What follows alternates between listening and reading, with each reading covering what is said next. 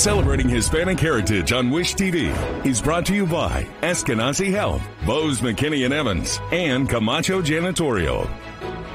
One way cultures are celebrated is through food, and one group of women is making sure their tradition of homemade tamales are savored this Hispanic Heritage Month. Yeah, News 8's multicultural reporter Katira Winfrey takes us to Vision Academy, where kids got to try them out, and some for the very first time.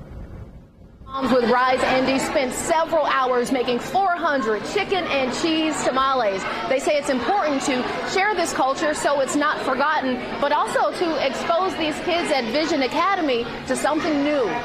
Trying out something new sometimes takes a bit of bravery, and it may be even a bit confusing.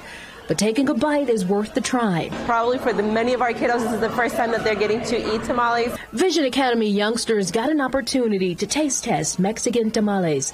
Ava Roscoe Clara is one of the volunteer Rise Indy moms who put in the work to get it done. She's been making tamales her entire life, first under the guidance of her mom and grandmother.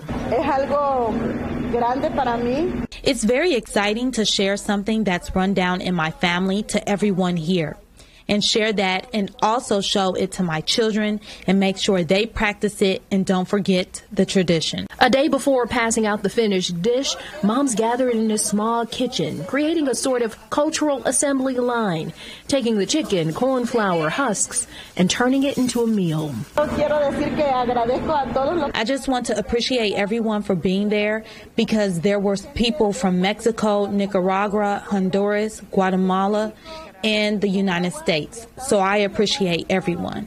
Orozco Clara is now passing on the knowledge in her own kitchen to people familiar with this type of cooking and those trying something new, and sharing it with all of them.